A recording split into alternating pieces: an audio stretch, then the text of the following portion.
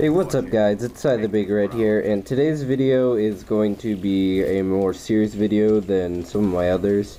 Today I'm going to be expressing my personal opinions about Call of Duty and the direction I feel the fan base needs to bring it back to. So, like, in my opinion, Call of Duty is like that ex-girlfriend who says she's changed so she can get back with you, but she's never really changed. My explanation from that is Black Ops 3 with the supply drop system. At the beginning of Black Ops 3, Treyarch promised us that the supply drops would have cosmetic items only, meaning that you could only get extra skins for your gun or extra clothes to wear for your character, and like that was just going to be it.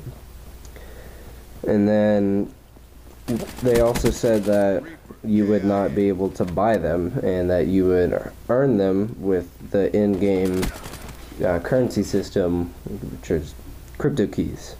And what did they do? Within a month of the game being out, they added in COD points, something you could use to buy more rare supply drops, because those are obviously the better ones. And then around that same time, they released the first weapons and supply drops, and those were the butterfly knife, the wrench, and the brass knuckles. You know what people did? They spent outrageous amounts of money on COD points, and Activision reaped the benefits of that. If Treyarch, in my opinion, if Treyarch kept the supply drop system the same way that it was from the very start of the game, and didn't add weapons, more people would be okay with it. But yeah, supply drops, I think, are a part of what ruined Call of Duty. Another thing I'd say that ruined Call of Duty is how far in the future Activision pushed it. You may notice I keep saying Activision and not really blaming it on the developers, and I'm saying Activision because Activision is the ones who tell the developers what game to make. The developers pitch an idea to Activision, and they can either shoot it down or accept it, and if they shoot it down, they usually tell them what they want the game to be. And the reason why there are more futuristic games than modern time-setting games is because of Black Ops 2 and the massive amount of discs they sold for it. And Activision keeps pushing those futuristic games out in the hope that they get the same amount of revenue just from the disc alone again. Now, they end up passing Black Ops 2 in revenue, but it's only because of the micro DLC like COD points or like extra camos and stuff like that. But again, people don't like this futuristic stuff because A, it's way too far ahead in the future and people can't relate to it. Like, really, that's the big problem. People can't relate to the map, they can't relate to the setting, and they can't relate to the guns that they have. The only game I think you could really relate to that is Ghost, and I absolutely hate that thing, but in Ghost it's in more of a modern setting and there are more modern weapons. Advanced Warfare, the only weapon that you could relate to was like the AK-12 before they started adding in the M16 and stuff, and Black Ops 3, the only weapon that's relatable is supply drop only, and that's like the MP40 and M1 Garand, stuff like that. But lastly, and I think this is the biggest problem with Call of Duty, is that it is not boots on the fucking ground. That is the only thing that people want. I would say 60 to 70% of people who play Call of Duty want it to be on the ground. Now, Advanced Warfare's idea of boost jumps was cool on paper, but in actual gameplay it wasn't, and it was just awful because, you know, all anyone does is jump around like 20 fucking feet in the air and just to ground stomp you and teabag you.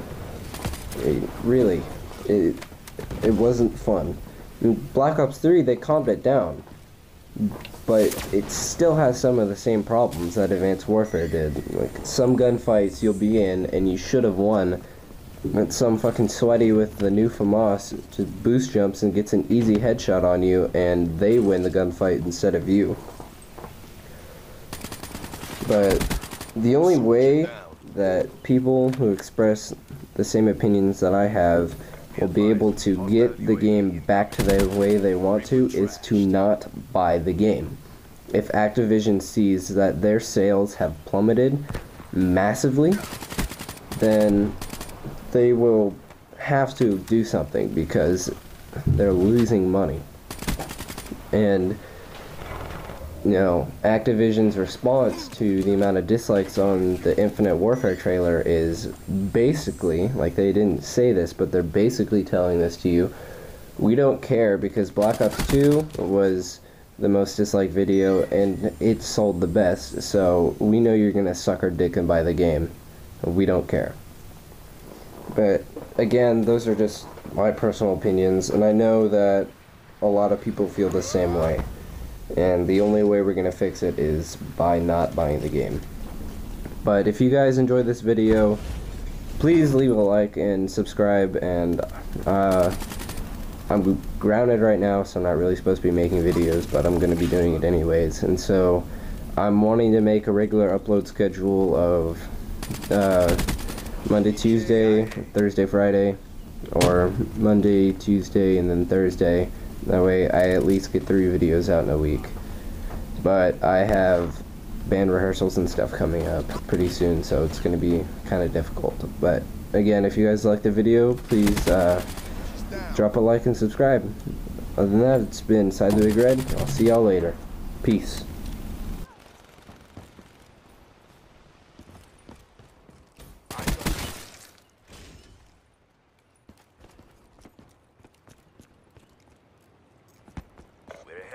Maintain your momentum.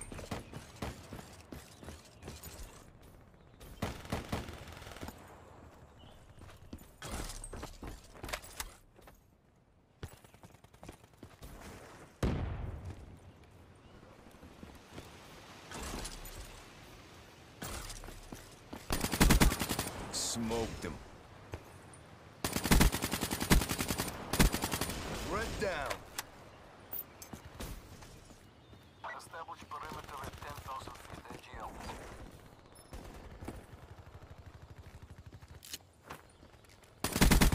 Profit KIA. UAV MTL 50% check. The CDP stands strong. We kicked some serious ass, guys.